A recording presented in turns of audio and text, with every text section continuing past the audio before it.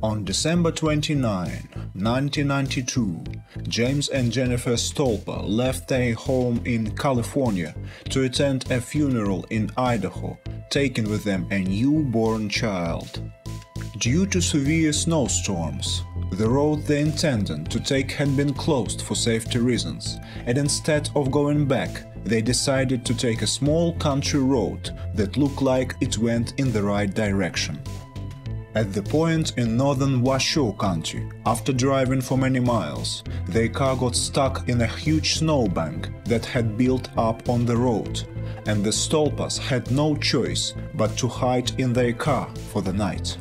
Since this was in 1992, it's reasonable to forgive them for not having mobile phones, and GPS equipment at this time wasn't really a thing.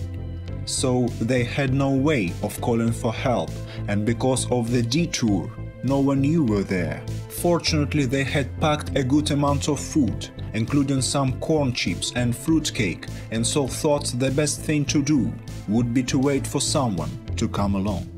After 4 nights waiting in the car, they realized it could be weeks before someone came down such a heavily snowing road, and so set out on foot, looking for help.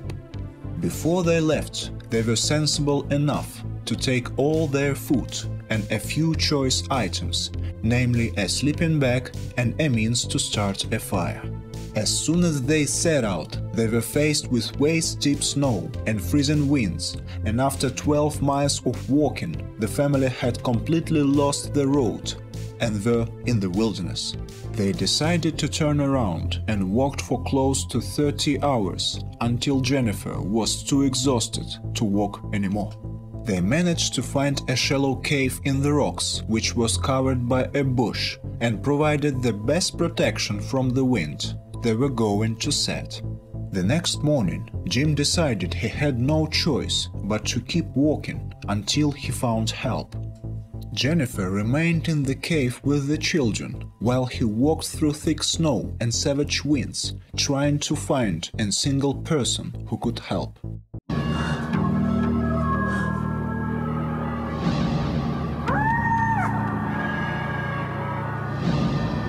Stay away. Shut up. Stay away. Jen? Jen? No. You're alive, Jen. Clay? Jen, you're alive! He walked for over 30 miles until he came across the home of David Peterson, who worked as a Washoe Country Road maintenance worker. James was in pretty bad shape when he finally found help, and he was suffering from frostbite and exhaustion, but still managed to describe the landmarks and wrote back to his family in great detail. David Peterson called for help and jumped into his own front end loader. Rescue teams followed slowly in snow cats while he went ahead looking for the cave and Jim's family. The rescue party found the cave soon enough. There was no food or water left, but all were very much alive. They were taken to hospital, and the child escaped without a single problem. Jim and Jen weren't so lucky though, as they both lost several of their toes to frostbite. The Stolpa family's experience has been made into a film called Snowbound, the Jim and Jennifer Stolpa story, and in one of their episodes, I Shouldn't Be Alive.